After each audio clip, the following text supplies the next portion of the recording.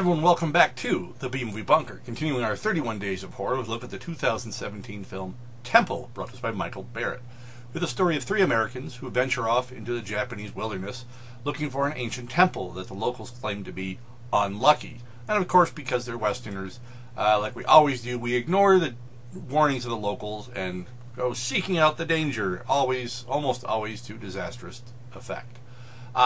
This movie is...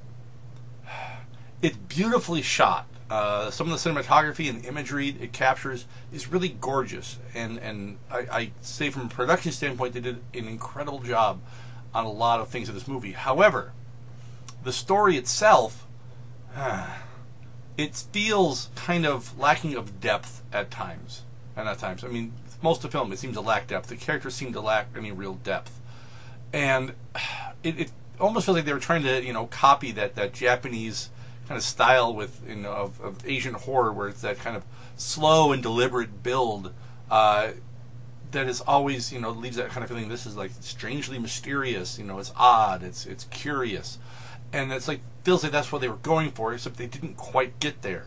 I mean, the movie's fairly short. It's like 78 minutes long, and a chunk of that is credits in the beginning and then a little bit at the end. So I mean, you're looking like maybe 70 minutes of actual film footage, and it takes a long time getting anywhere, really, with characters that you really don't feel any real connection to. They're the typical generic throwaway characters you get in all of these types of horror movies, and by the time it finally gets somewhere, it feels rushed to get through within like they had to make it within a certain time frame. It's like, oh, we've only got 9 minutes left, quick, do something, and that's how it feels. It's like all of a sudden it's like going,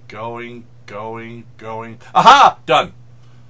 It ends rather abruptly, like they ran out of money, or like the project wasn't finished, but they just said, well, we did this much, we have to put something out there, which is kind of sad.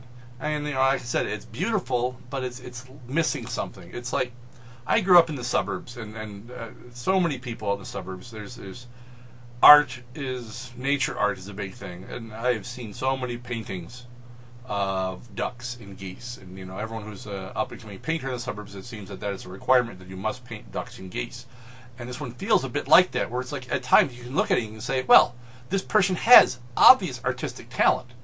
I mean, if you look at the way that they use the oils and everything looks really good, and you can see there's some good style and good form in their painting, but in the end it's just a painting of a goose or two geese flying over a lake. That's a theme that I've seen a lot of time before. But there's nothing really deep to it. It doesn't really move you in any specific way. It's just like, oh, it's geese. And that's how I feel about this movie. It's like, oh, it's a movie in Japan. And it doesn't really, draw anything really out of me, which is what I was hoping for with this one when I first saw the description of it. But that could just be me. That's all I really got to say about this one. Until next time, stay safe out there in the wasteland, folks.